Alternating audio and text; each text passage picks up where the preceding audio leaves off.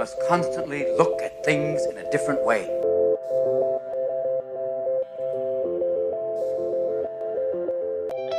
The Healthcare Education Transformation Podcast was created by two physical therapists out of the desire to learn more about the different educational roles in physical therapy and healthcare, and how healthcare education works by talking with educational leaders and people with different perspectives within physical therapy and across interdisciplinary lines on how education can be improved to disrupt the status quo of healthcare education. This is our journey, and thanks for listening. Are you a third-year physical therapy student that excels on tests when you have study guides, checklists, and deadlines? With all of the information available about how to prepare for the NPTE, it's easy to get disorganized and not feel prepared going into the big day. NPTE Prep Success is an online course that provides PT students easy-to-use study guides and step-by-step guidance through the NPTE preparation. To learn more, visit kylericeprep.com.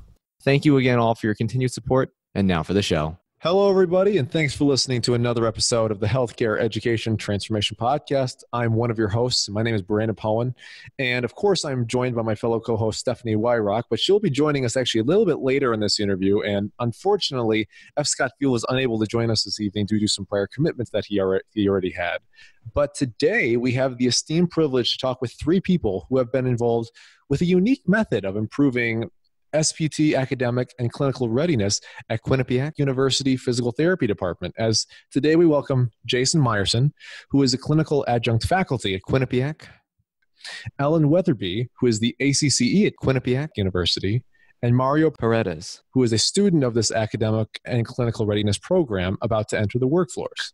And I wanted to bring everyone on today to really talk about this unique program that the physical therapy department puts on to prepare students for not only academically, but clinically for the real life hustle and bustle of the clinic. And, you know, first and foremost, I got to thank you all for coming on today to talk with our listeners to really share this insight. Do you think that you could each kind of give our listeners just some brief background into who you are and how you each got involved with the university? And Jason, we'll start with you and then follow up with Ellen, then Mario after that, if that's cool. All right. Thanks, Brandon, for having us. And thanks for the HET team for having us as well. I'm a physical therapist with Select Physical Therapy in Shelton, Connecticut. I graduated Quinnipiac with a master's in physical therapy, and then I furthered on into my doctoral degree through Arcadia University. I've completed a manual therapy residency and fellowship through the Ola Grimsby Institute, and I'm also a fellow of the American Academy of Orthopedic Manual Physical Therapists, board certified in orthopedics, and I've done some dry needling certifications as well. And the idea is behind all this continuing education and growth, I wanted to take everything I've learned and share with the students. So for about the past 5 years, I've been involved at Quinnipiac University in the musculoskeletal curriculum and some other facets as well too. And I also teach for a company called IAMT, the Institute of Advanced Musculoskeletal Treatments, and also with Select Physical Therapy for their weekend courses, continuing education courses as well, manual therapy certification, and dry needling. So that's me in a nutshell. And I'm Ellen. I've been an academic coordinator and director of clinical education since '96. I started my career in academics at the University of Hartford and then came to Quinnipiac University in 2013. Prior to that, I worked as an outpatient orthopedic PT, and I was an OCS from '96 to 2016. I've also worked as a per diem therapist in home care and as a case reviewer for workers' compensation cases. And hello, my name is Mario Paredes, and like you said prior, I just graduated from Quinnipiac University in the cohort of 2018. While I was in PT school, I also took a lot of continuing education courses, anywhere from Mulligan to FMS, et cetera, and I'm excited to start my PT career. Well, very good. I really like how this panel is really going to have kind of different perspectives between adjunct faculty, ACCE, and also a student, because I think getting every perspective on this program is really important. But, you know, kind of before we get into this topic formally, let's kind of set the stage, as I kind of want to ask this question to Ellen and Jason first. As we have heard from many students how they felt very unprepared for the clinical world once they entered the workforce as an independent clinician after graduation. Now, of course, realizing that this is student and program dependent, along with a lot of other factors contributing this too, But what are your thoughts on why this phenomenon of students not feeling or being prepared for the real-life clinical environment is happening on the scale that it's currently happening with across the U.S.? Well, this is a really great question. And I'm lucky to be able to see this from almost two sides of the spectrum. I get to see the university setting, as I mentioned, I'm one of the instructors in the curriculum, but I also get to see this in clinic because I take 2 to 3 students a year from various universities, and I also get to oversee the Select Physical Therapy Mentorship Program where we hire our new grads. What I've noticed on the academic side is at times students are not put in enough stressful situations, and I think we all could attest to that. And these stressful situations foster them thinking on their feet. So when they enter the clinic, especially the outpatient orthopedic setting, they end up struggling. In addition, I think students have a difficult time answering the why of what we do. This is seen so many times when students are on clinic and attempt to explain to a patient what's going on, or they're put on the spot to answer different questions from their CI, from staff, and from the patients. Another reason, just if I could keep going, is students may not feel prepared could be attributed to the clinical instructors that they're assigned to. Not all clinical instructors are the same. Not all clinical instructors have the same training, have taken the same courses, and also not all of them have the same passion, skill, and the ability to work with students. To challenge the advanced student is very difficult, and to take a student that's struggling and not doing what they should and not putting everything together is also a struggle too. So again, pairing them up has been a big challenge. I can certainly add to this. I think Jay has summarized a lot of concerns that I've seen. I think in general, the clinic, the patients are much more complex, and the high productivity demands of the clinic, it develops a greater level of stress on students, and it's certainly difficult to mimic that in an academic setting. Beyond that, I agree that we in the academic setting need to more adequately meet the challenge of preparing students to function in a manner that prepares them to quickly respond to, they've got to have an unexpected situation that they're faced with in the clinic, and they have to be able to respond real time to various scenarios. In academia, we struggle with having a balance between what we need to achieve just content-wise versus how to actually then integrate some real world situation. And it's always a balancing act. I think that Jay makes another good point as it relates to clinical instructors. They do need to have greater preparation to be clinical teachers. I think we've all kind of taken it for granted that, after a year experience, they're good to go. And that's not always true, that clinical instructors feel as confident about their ability to clinically teach. There have been some discussion in various circles within my, especially academic world, that perhaps there should be some sort of ongoing certification for a CI that's similar to having an OCS or a PCS, and that would allow CIs to professionally develop for clinical teaching and become specialists even in that area. And the other part of this is that the profession needs to have greater clarity on what it means to be entry level. I'm not sure that we have a really good working definition of that that's well understood and that's been standardized enough. There's certainly the CPI definition of this, but I'm not sure that it's been consistently interpreted by all who use it. And then this creates stress of kind of uncertainty in students about what really is expected of them. Diane Jetty, she kind of addressed this with others in her article dating back to, I believe it's 2007. It's about what CI's perceptions are about what comprises entry-level practitioners. And the research indicated that CIs expect graduates to perform with mentored independence. So this would imply that although graduates will be able to get licensed, enter the workforce, and see patients independently, they still are going to need mentorship as they move further into practice. And we keep talking about, whether students really should have long-term internships or should they go into residency. Would this offer kind of that mentored independence that is needed? Yeah, well, I think those on both sides, those were so many good and powerful points in there. Before we keep going with that, though, Mario, do you have any thoughts or things to add on to that? No, yeah, I definitely agree with everything that was said. And something that I like to think of like an entry level would be that we're appropriate and effective. So if a student is appropriate and effective, then they meet those requirements to be entry level. But I also think that one should strive to be better than that. Yeah. And a good CI can promote that. Absolutely. And I really like, Ellen, that kind of idea that you had mentioned about continuing clinical education competence, kind of like really progressing that over a career, because that's not an idea I had heard of yet on the show. So I love hearing kind of new ideas like that, because it just kind of gets the thought processes going and such. So I think that's great. Now, this, and I know you guys have talked a lot of topics that, that advance well beyond clinical education. We go to residency, fellow. I mean, that's just a whole big box with everything. And I don't know what the answer to all that is, but, but I see what you guys have been trying to do. You guys have really been successful at kind of implementing some change kind of at your local level or kind of at the university level.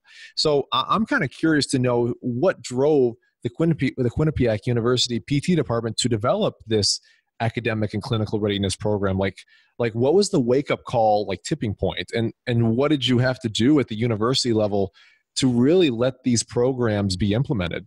So I can't say that there was one instance. I think what we saw was a gradual occurrence over time. Like I said, there's greater complexity that's happening that students have to respond to in the clinic, and also the demands and productivity. So we just realized that we couldn't expect students to perform effectively in the clinic if we just limited their preclinical experiences to, this traditional classroom lecture and then discussion. So we had to prepare them to be able to work in a real world situation where they apply and adapt the knowledge that we teach them to these authentic experiences. And then, to be honest with you, the other part of this is that our accrediting bodies have understood this too. And so now it's very it's very overtly written into our accreditation document that we have to demonstrate how it is that we prepare students for clinical experiences. Gotcha. And does that have to be like, does the accrediting body say a specific example of that, or does it let you be pretty creative in how you do it? Well, they're never going to mandate to you how to do it. It's up to us to decide how to do it, and then to demonstrate that we're being effective in it. Very cool. And maybe for someone who perhaps is hearing about this program or this idea for the first time, do you think that you could kind of walk us through the structure and details of kind of this academic and clinical readiness program that Quinnipiac University PT department has developed? I can start that, and I think Jay can also chime in. But there's multiple facets in what we do. So what's been happening over the course of many years, certainly even before I got there, was that they were building in these what we call integrated clinical experiences to the curriculum.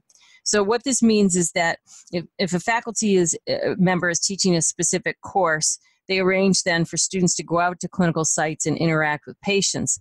But in making that arrangement, there's some really deliberative action that the faculty member makes in designing that. There are specific objectives that the student needs to achieve, and it's always based on the curriculum that's been taught, so that the student has the opportunity to really apply that knowledge.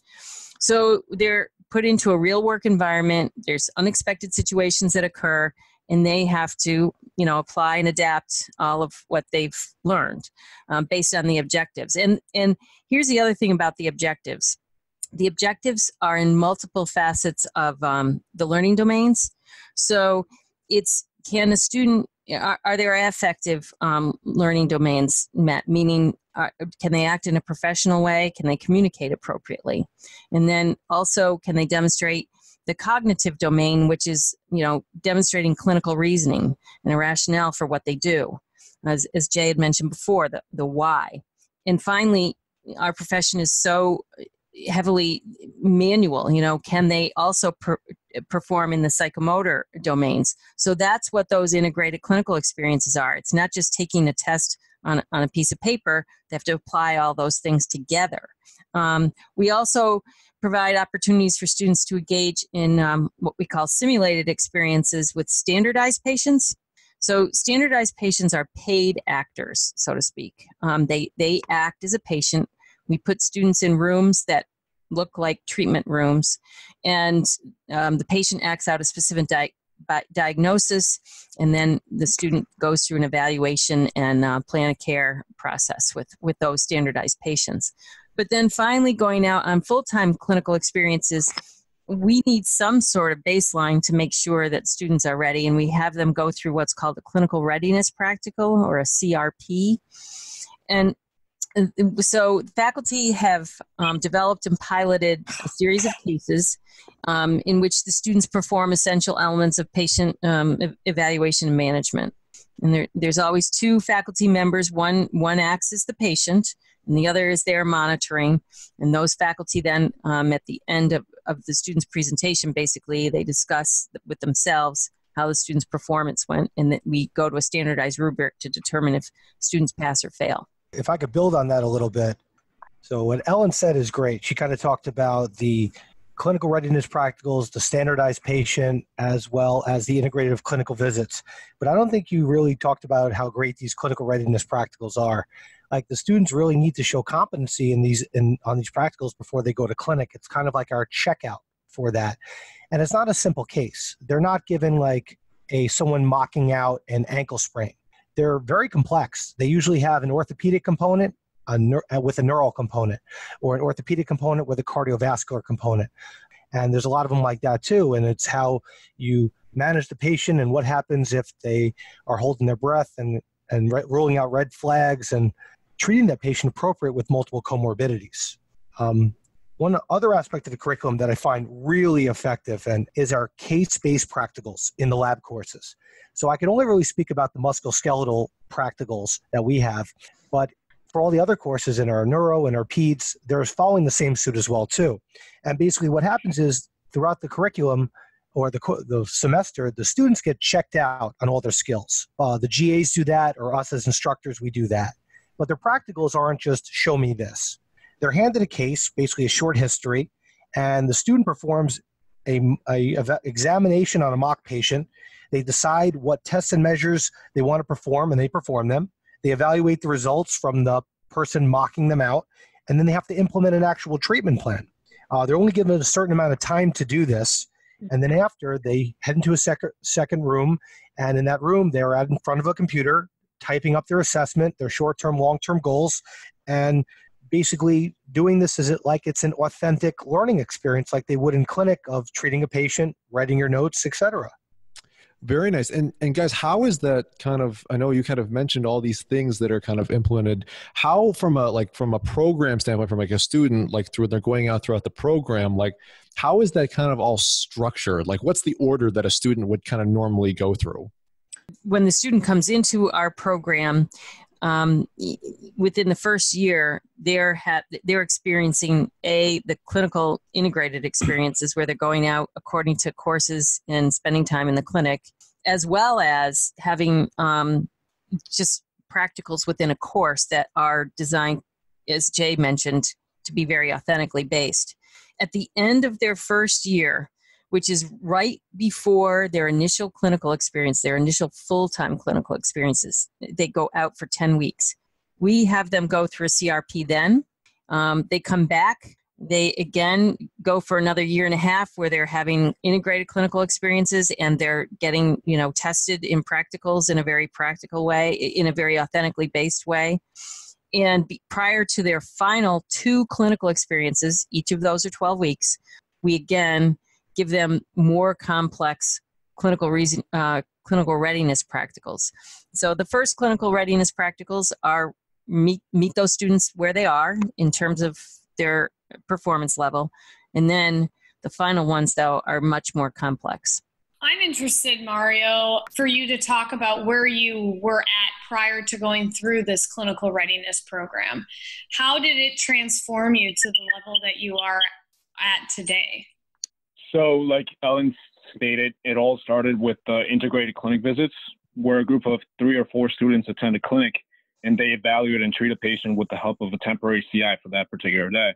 And it is very helpful because you can practice what you're learning in school with real patients in a safe, non-threatening environment. And here you get to bounce off ideas with the group, and your CI also lets you do what you want to do and then gives you helpful tips throughout. But then there's the clinical readiness practical. And for this, I'll talk about my personal experience. So before walking into the room to see your patient, you get a sheet with all the pertinent information about the patient and the patient case. And here you do like somewhat of a chart review. In 15 minutes, you write down everything you're going to examine it and evaluate, etc. For this case, I vividly remember thinking that, oh man, this is super easy. I was able to list all the precautions, everything that I was going to look at, from range of motion to the questions that I was going to ask the patient and even his family. But then I walked into the room and I had this paralyzing fear. I couldn't think on my feet, and for some reason I couldn't say what I wanted to say. I was too anxious and I just was shaking and everything. And best way I could describe it is with this analogy. I knew all the recipes and everything I needed to know, but I couldn't cook the dish. I was two in my head, and because of it, I didn't pass. At the end of it, though, I was happy because I had the realization that I needed to improve on something. I needed to work on thinking on my feet. The second time I took the practical, I passed, and I continued to work on it even in clinical as well. It was complemented well with Jay giving me some drills on thinking on my feet and thinking out loud, and Ellen always provided sound advice. I continued to put this into practice, and I improved throughout the 12 weeks and even onto my next clinical as well. And like anything happened, I was able to manage patients, and anything that they threw at me, both foreseen and unforeseen, I was able to control it. So long story short, it did help. Your story in terms of how when you were going into it beforehand, you kind of read the chart and like, oh, this is easy. I know exactly what I'm going to do. Boom, boom. But then when you get into the real situation, it's like freeze. And then you kind of lock up. And I understand that completely, man. I was there early on too. So I think that's something that a lot of people, at least in my class, experienced initially as well. But I really think kind of learning from that and Jay giving you some drills like you kind of mentioned to help advance that was definitely seemed to help you a lot. And like you said, and so kind of with you being pretty much about ready to enter the workforce and kind of what you've learned through this program, Mario, what advice would you give to current students about how to best prepare themselves to enter the clinical workforce? So recently, a couple of KU students, but younger students, have asked me the same question, and I came up with these 5 things. 1, be a student. Don't get caught up in your beliefs and what you learned or what you know. Wake up every day and be open-minded. Be hungry. My goal in clinical was to learn everything that my CI knew. I wanted to walk like him, talk like him, and then I wanted to put my own spice and make it mine. But in the meantime, ask questions. Your goal shouldn't be how can I pass this clinical. Instead, it should be how can I learn as much as I can from this experience. 2, change your mindset. In other words, define your why. Why are you in this clinical? We could say an acute care clinical is a requirement by my school, or I will never work in this setting ever again. Those things might be true, but they shouldn't be your why. Instead, think about what you can get out of the experience, how you can improve your communication with patients, how you can network, etc. Have a positive mindset, and that will lead you to positive outcomes. 3, be humble. As students, sometimes we become enamored with the idea of blaming the clinical site or saying, oh man, my CI sucks. Well, that shouldn't take away from your experience. If you don't like how the clinical is or how your CI treats, it's okay. Now you know how to define yourself as a physical therapist by the process of elimination. Finding ourselves like what we are not is the first step into finding who we are. So make the experience count. 4, self-awareness is the game. Practice as much as you can. If you don't know something, learn it and practice it. Feelings or emotions are unintentional, but if you practice, then your thinking and your actions are going to be positive and ingrained in your system. It will become second nature. And 5, be personable. You're joining a profession where you're going to serve others, from the staff, CI, and all your patients. You should be kind and show empathy. The reason why I've had so many amazing opportunities in my short career has been because I have always showed a smile and looked at people in the eye. And lastly, my punchline is just go out there, have fun, and never stop learning. I think that's really great advice, Mario. I'm interested in addition to kind of expanding on what you're saying, do you guys at Quinnipiac University have any data on the outcomes from your students that have gone through this program? So we've been building the program over just within the last 3 to 4 years, and we're trying to build in more formalized outcomes measures. But what happens, like with the integrated clinical experiences, there's a standardized rubric that comes back that's completed by the supervising therapist on site. It comes back, the faculty member who's in charge of integrated clinical experiences then looks over those rubrics to see if there's common trends. If there are, then that should inform a curricular change. And we discussed that as an entire faculty. And really, that's pretty much the same process with the clinical readiness practicals. There's 2 faculty members that review all of those grading rubrics, and they're looking for trends. And if there's a set of common mistakes that are made, we're kind of like, oops, we need to teach that better to our students. We have also, interviewed our students and asked for feedback. They've consistently mentioned that they want to have authentically based integrated clinical experiences, as many as possible. And they also know that these practical exams where we see these students wigging out before they are taking them and they're just a nervous puddle, they've said, yeah, we acknowledge we're really nervous. We know it's really anxiety provoking, but we also know we need them. So right now we're collecting, information on trends, and it goes back to faculty to inform our curriculum. So, kind of going through this, I know we've kind of talked about the data and about this program, but of course on this show, we kind of like to play devil's advocate a little bit here. So from your guys' perspective, both from kind of being on the inside doing it, but also Mario, from your perspective, undergoing it, what do you guys feel are the limitations and things that this program, between all the variations of subgroups of it that you had mentioned, can improve on to continue to really be effective at preparing students for the real clinical world? Well, from my end, I wish we could do a lot more of this. I wish we could have more we could send the students out for more clinical visits. I could take more students, or the CIs could take more students for these type of visits, as well as the other aspect of it is more advanced training for our CIs. So we've talked about it a bunch of times, creating some continuing education courses for CEHs, CEUs to help train our CIs in different cases, in different avenues, with different styles, with different learning objectives. And I'm hoping that's the way we could go into, but unfortunately, that's about it for now. The other thing is that limitations always, the university might not want to hear this, but, we have to always ensure appropriate enrollment numbers, because if you have huge enrollment, it limits your ability to do this effectively. It does cost money. We often have to pay for standardized patients. We have to sometimes pay for these integrated experiences. So there's a budgeting issue. And then scheduling can be a real challenge. If you consider that students need to be in class, but also need to be at clinical sites, how do we schedule that? I think that some universities, I think it'd be nice to have a little more latitude in terms of our the way we structure our curriculum to get out of the traditional kind of semester class by class mode of teaching courses in a topical area. Perhaps we need to think about more theme-based types of quote-unquote courses so that they cross silos of information. But it's kind of hard when you're also in a traditional kind of scheduling mode by the university. You had mentioned just a little bit ago that it'd be nice to have a standardized clinical education CEU course. I'm wondering what your thoughts are in how your program integrates with the APTA clinical instructor credentialing course. Mm-hmm. I'm a trainer for that. And so, I try and teach in our consortium. I work very closely with our New England Consortium of DCEs. So we provide, regular access to that course as much as we can.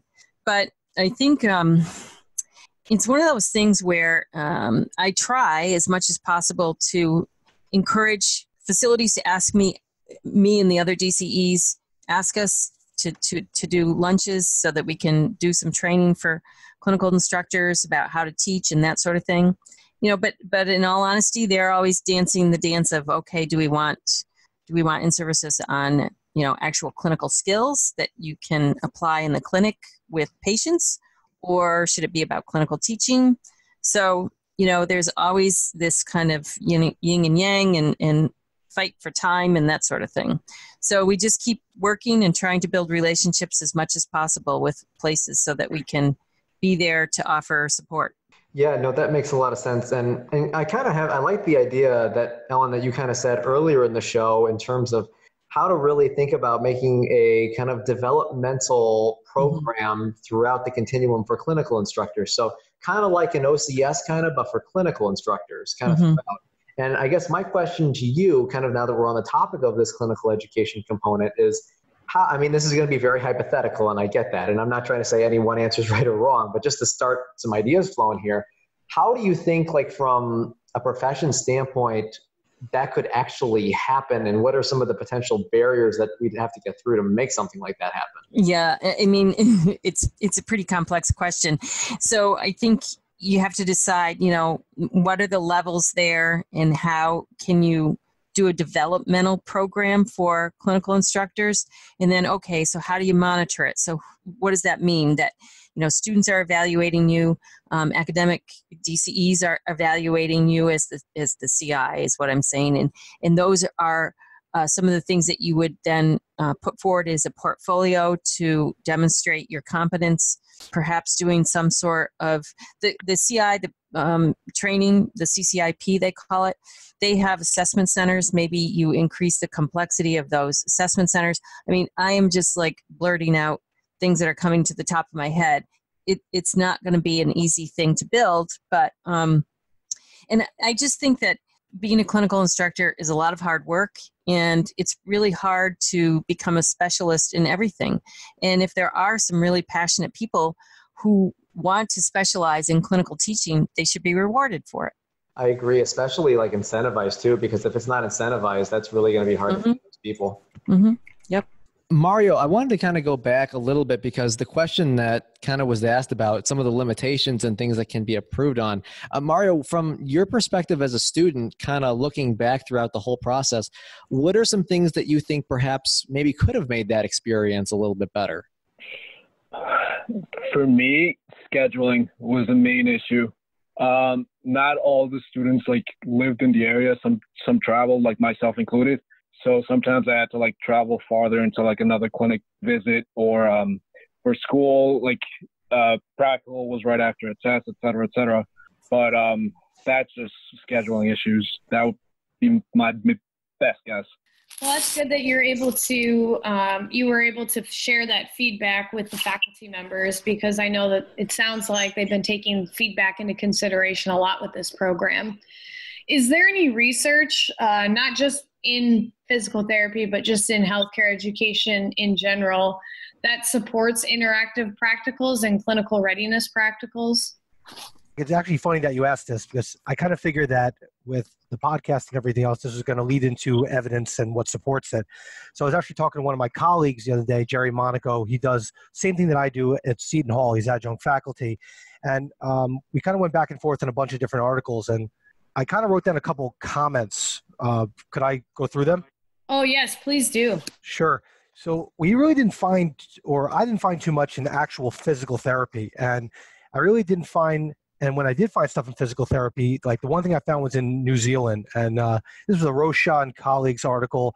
And what they did was they looked at fourth-year physiotherapy students and how they prepare for their clinical. They were interviewed face-to-face.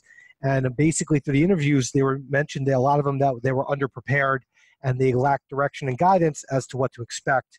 And basically the article states that the students continued studying and preparing for their clinical basically the way they would do in class, hence studying for an exam, studying for a test, and not study basically putting themselves in role-playing or stressful situations. So I actually thought that was interesting. But in the nursing and the medical literature, this is common in their practice. In nursing and medical, they have a lot of high stressful learning experiences, and there's unfortunately limited evidence of what's published so far in PT education, but we all know of what's published is not what goes on right now. There is a lapse in that. But the Silberman article in 2016 looked at PT student clinical performance in the acute care setting. And basically they found that adding in that simulation training that we're talking about that we're doing for our students has shown basically that the students are a lot more prepared and they have improved performance in their clinicals. So this may be used kind of to help motivate or inspire insight to do this for other settings in outpatient ortho, in acute, and pediatrics. And two other points that I kind of wrote down was other articles mentioned a lot about using role-playing and standardized patients to ensure safety skills with students, which I think is really important as well too, making sure they have good body mechanics, having the students pick up on appropriate red flags, and also kind of reading the patient and kind of going back to how they respond.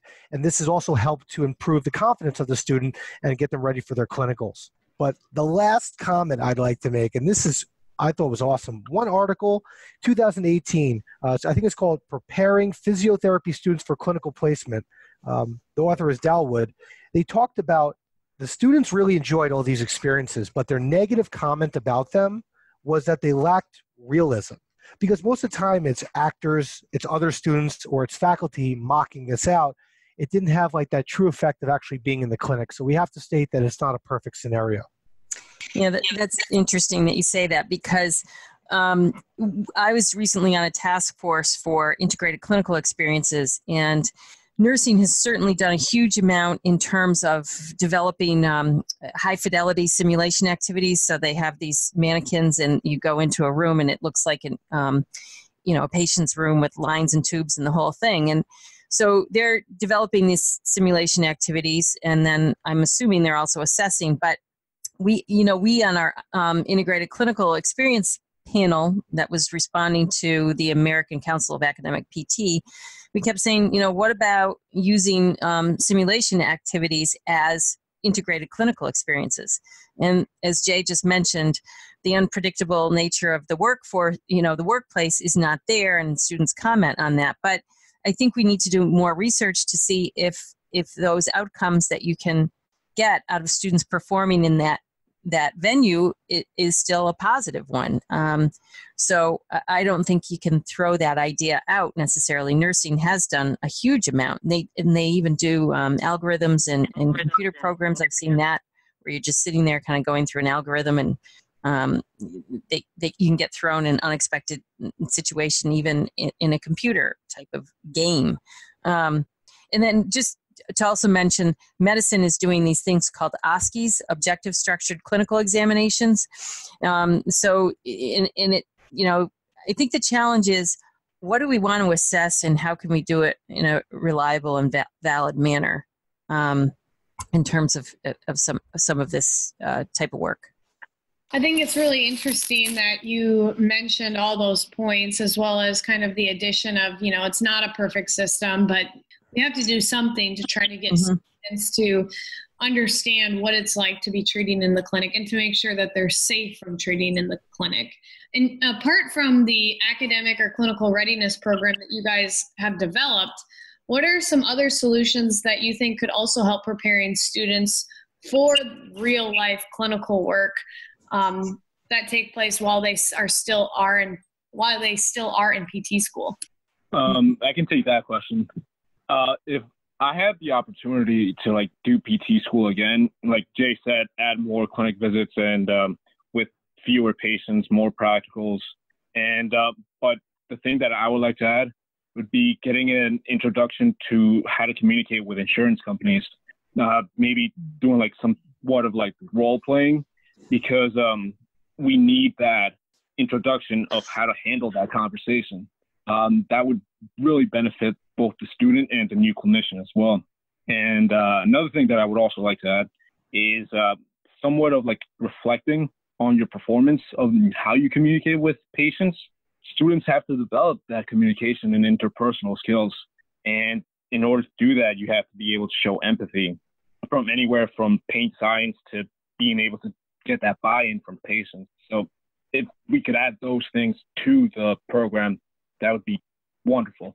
Yeah, I think that communication piece we probably do need to emphasize a bit more.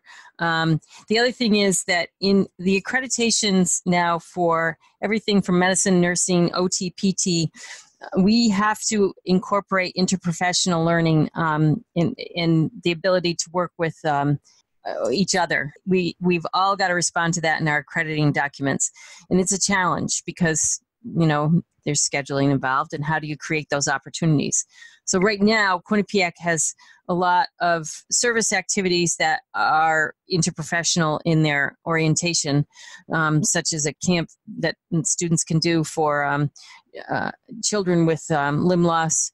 There's a pro bono clinic that's staffed by OTs and PTs. There are some simulations that we do with medicine, PAs, that sort of thing. But they're optional and they're co-curricular. So we've got to figure out a way to make them and carve out more time to get that in the schedule as well.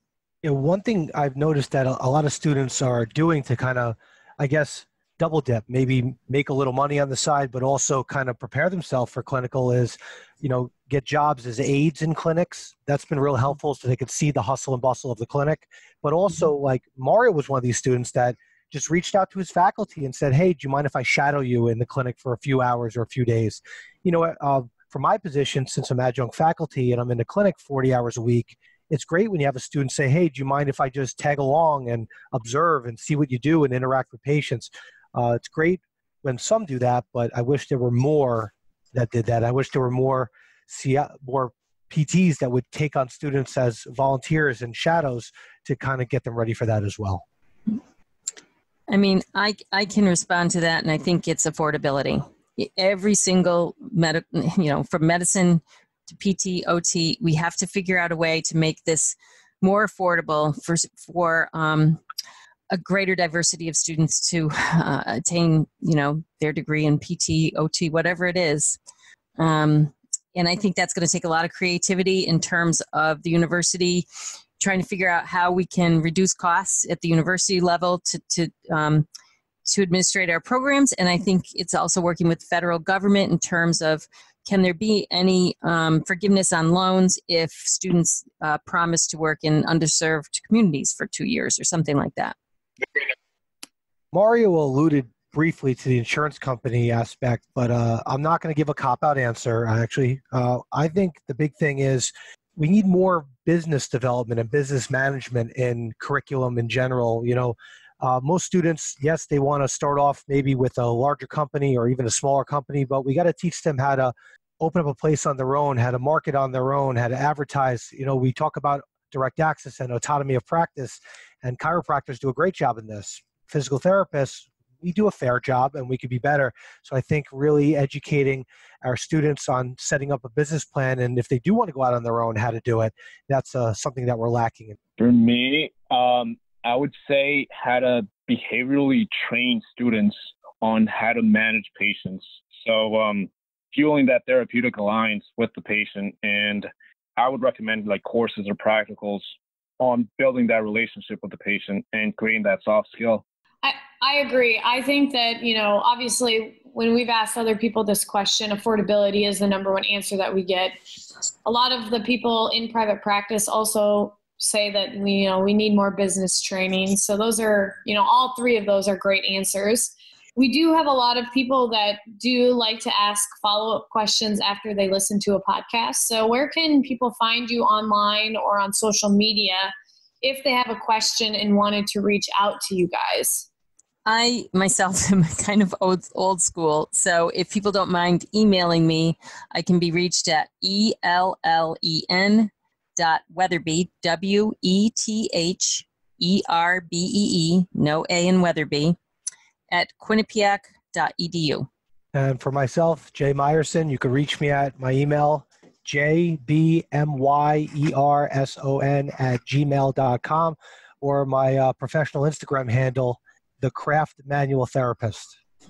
For me, you can reach me at Mario Paredes, MARIO.PAREDES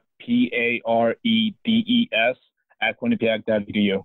And we'll make sure to put those in the show notes for everybody so that you can contact our guests if you do have any questions. Well, thank you so much for joining us, guys. We are so happy that we were able to have this conversation. And if any of our listeners do have any questions, please feel free to email our guests. Thanks very much. Thank you. Thank you. Access to healthcare is one of the largest issues facing both providers and patients, as millions of people worldwide lack timely and affordable access to healthcare. Anywhere Healthcare, a telehealth platform, is a simple, low-cost option for providers and patients that eliminates the barriers to access to all kinds of healthcare. To find out more, check out anywhere.healthcare, which is available in our show notes. And if you use the code HET in all caps when you email to sign up, you'll save 25% off the total cost. Thank you for attending class today, and we hope that you learned something and gained value from the content. If you'd like to schedule office hours with us, feel free to add us on Twitter at HETPodcast, on Instagram, HETPodcast, on Facebook, the Healthcare Education Transformation Podcast, and the homepage, healthcareeducationtransformationpodcast.com. And for those of you following along in the syllabus, extra credit can be obtained by liking us, sharing us, and leaving a review. Let's continue our journey up Mount Educational Success as lifelong learners.